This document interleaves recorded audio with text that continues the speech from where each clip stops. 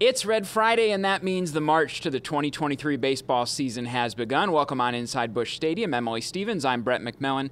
Pleased to be joined by Cardinals President of Baseball Operations, John Mozeliak. Mo, thanks for coming down and talking a little bit about the season to come. We appreciate you making the time. Yeah, happy to be here. Thank you. Well, let's start with this. It's a little bit of an interesting winter, I think, for those who are really into hot stove, some payroll flexibility, and for the first time, looking with what to do with catcher for 2 decades now. There's been one guy to be penciled in there. So do you enjoy kind of having a little bit of a, I don't want to say blank canvas, but some flexibility you wouldn't normally have in a given winter? Well, I do think this is an opportunity for the St. Louis Cardinals when you specifically talk about catching, because as you mentioned, it's been 2 decades since we've really been on that market. And when you look at where Yadi ended up his career, he's going to be a very difficult player to replace. So we're not looking to have someone just try to fill his shoes in the sense of being an elite defender, first ballot Hall of Famer. But having said that, trying to find something that might fit the role of a little bit more offense, balanced with defense, is something that we're hoping we can accomplish. But, overall going into this offseason, we have a lot of opportunities. We think we have a really good team to build around, so it's a good place to start. Lots of excitement leading into 2023. Last season for Adam Wainwright, 19 seasons. I mean, that just speaks volume about this club. So what all does it mean just to have Adam? He's certainly proved to be an amazing asset to this club. Well, I think anytime you talk about Adam Wainwright, I mean, you go back really 20 years again when you think about what he's meant to this franchise. And I think it starts with just his personality. I think everybody would think of him as a friend, and I think that really speaks volumes. But he's also an elite player, and you think about his contribution on the field, what he does in the clubhouse, and really what he means to his teammates, and then ultimately what he means to our fan base. It's special, and it's like anything, things do come to an end, and in this particular case, I believe he's hinted at it or stated it will likely be his last year. Who knows? Exactly. But I do think, like, as we get to experience his last lap around the sun, I think it's going to be something that we can all enjoy. I really wish him a healthy and happy and successful 2023, because he's just he's an amazing guy, and we're lucky that we can all say that we got to know him and get to work with him. An MVP caliber type season for Paul Goldschmidt, really for both the guys on both corners. What stood out to you about what Paul was able to put together, and what does that just consistent presence that he brings give the club? I think, like, anytime you talk about first baseman, most people's immediate thought is, oh, it's probably the least athletic player on the field. But it's actually probably one of the most important positions on the field, because you think about, like, over the last few years and how well we've played defense. I think he takes so much pressure off all our position players, because they know they can make any type of throw to him and he's going to catch it. So he has this ability to make other people better, and we've gotten to witness that really from all our infielders. And he's just his baseball IQ is just off the charts, right? He just knows the game. He's always like one step ahead of how people are thinking about it. So his preparation and how he improves really everybody else's game, I think ultimately is what makes him so special. But then you also see him hold that bat, and his contributions that he makes from an offensive standpoint is something that's super impressive. But, he's had an amazing season this past year for us, but he's expecting to have a better one next year. And that's what I think is what we most admire about him, because he knows how to grind, he knows how to go pole to pole, and he knows how to make people better. You can't talk about Goldie without talking about his friend Nolan Arenado, and he's here to stay. I know fans were very excited to hear that. I know Nolan, he wants to be in St. Louis, and he's really proven that he loves this city. Yeah, obviously there was a period of some nerves or uncertainty, especially from our fan base, on what was going to happen there. But look, he knows how complicated it was to get him here. He knows that he's really happy being here in St. Louis, and he knows that we have a good thing going. So, all the other things that could have happened had he opted out, I think in the end did not get him to where he is here. And so ultimately, you have to go through the exercise. We go full circle with it, but I'm so excited he's coming back and going to be here for many years to come. Had those veterans on the corners that really anchored the club, along with Yadi and Albert and Adam last year, but then some young guys that made big contributions, Brendan Donovan, Juan Yepes, Lars Nootbaar. What does that say about the way you guys have been able to develop and draft talent, that those guys stepped in, and I mean, not just at-bats, but meaningful at-bats, meaningful plays in the field? Developing is key to our success. And what you saw this past year was exactly why we've been able to maintain the many years of success that you've been able to watch. And so for us, I really think what's exciting about where we are today from an organizational standpoint is, yes, those guys made meaningful contributions. They're exciting young players, but we have more to come.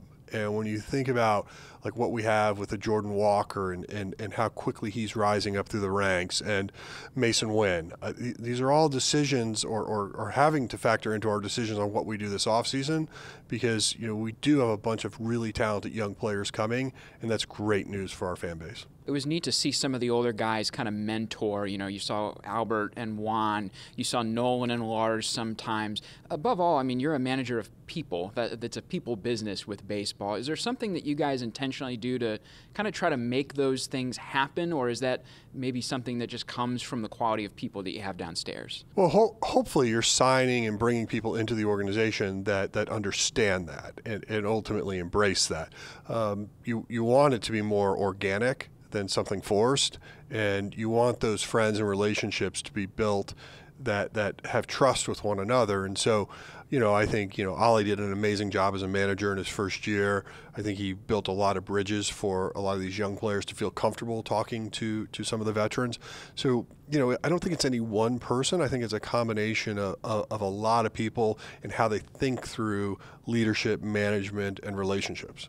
Speaking of Ollie Marmol, what a great guy, first off, but how about his first season, as a manager? What stood out to you just about him and his approach? Obviously I've known him for a long time, so I think like when people always ask about just his first year, for me it's really like the sum of your parts. You're like what I've gotten to learn about him over the last decade, but I think anytime you step into a job that no matter how much you think you're preparing for or you have experience for, it's still a new job, and there's going to be a lot of things that surprise you. But he really balanced the relationships with players, staff, and media, I think, really well. And I think most importantly, his communication style and how transparent he was with the players was something that I admire, and I thought was something that he really benefited from in the long run. It seemed like every time I saw a Fall League headline this fall, there was a Cardinal involved. So some of those guys, I assume, will be coming to camp. They'll maybe have a chance to show what they can do. Obviously, you don't want to put too much pressure or expectation on any one guy, but is that a box that's important to you guys, that a player check on his way to maybe having a chance to contribute meaningfully the next year at the big league level? Not necessarily, because it's a bit unfair to say yes it is, because a lot of times we don't send pitchers because of their workload the previous year, and so a lot of people don't get that opportunity to check that box. But I will say with this group, I think everybody that we sent out there, you'll probably see at Major League Camp, given the success they had. So that's really exciting to see.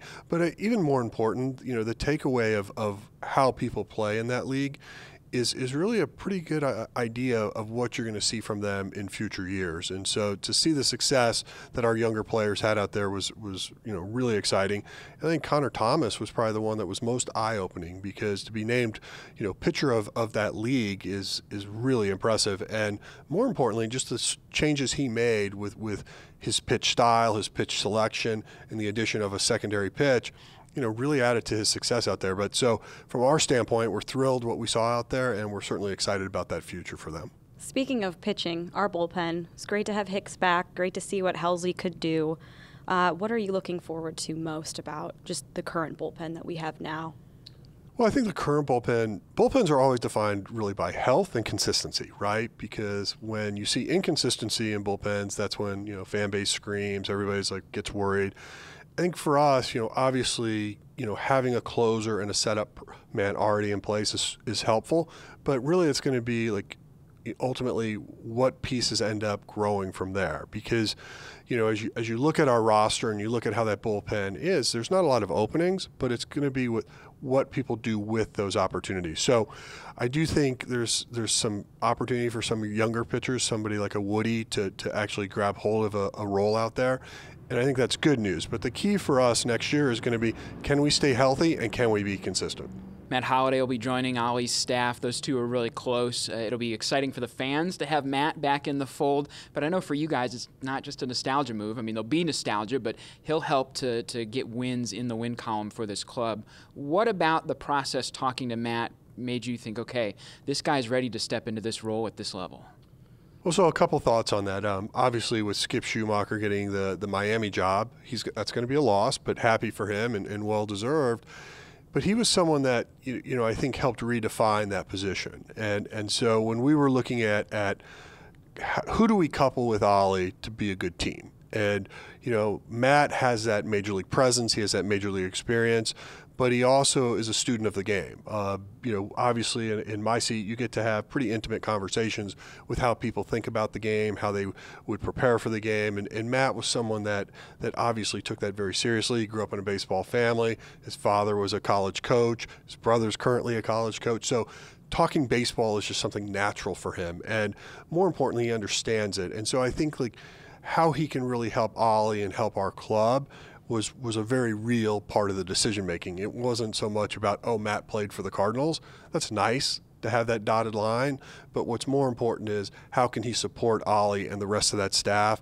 And I think he's energized. I think the biggest question for him was the timing. He still has young children and trying to decide if being away from home makes sense for him, but he decided the time was right and the opportunity was there, and so he took it. Let's end on this, Mo. It's Red Friday. Tickets are on sale, Cardinals.com for 2023. I thought it was interesting in your kind of end-of-year press conference. You made note of how big it was that the fans filled the building, how impactful that was to what the Cardinals are able to do going forward. I think sometimes fans feel like they're part of it, but maybe that the people in the dugout, the people that are running the clubs don't always notice, but really everybody on the front office side very much notices how the fans show up, don't they? Well, someone who gets to travel around quite a bit, I have a unique perspective. You go to a lot of different ballparks around the country, and you do not see the same thing you see here. And, St. Louis is a special place, and it's basically being defined because of our fan base. And, we're so lucky that on Thursday, Fridays, Saturdays, and Sundays, this place is packed. Even on a Monday and Tuesday, we still sometimes draw. So, that's really a compliment to our fan base. And, candidly, we can't do the things we get to do based on our market size without our fan support. So, we're grateful for that. And for anybody that doesn't think we pay attention to that or don't appreciate that, they're really missing it, because we are grateful for all the support we get. Well, Mo, thank you for your time. Congratulations on a great 2022. It's going to be a fun 2023. Again, if you want to join us this summer at Busch Stadium, tickets are on sale right now, 5 and 10 game packs and all-inclusives at Cardinals.com. For Emily Stevens, John Mozeliak, I'm Brett McMillan. That's it from here at Busch Stadium.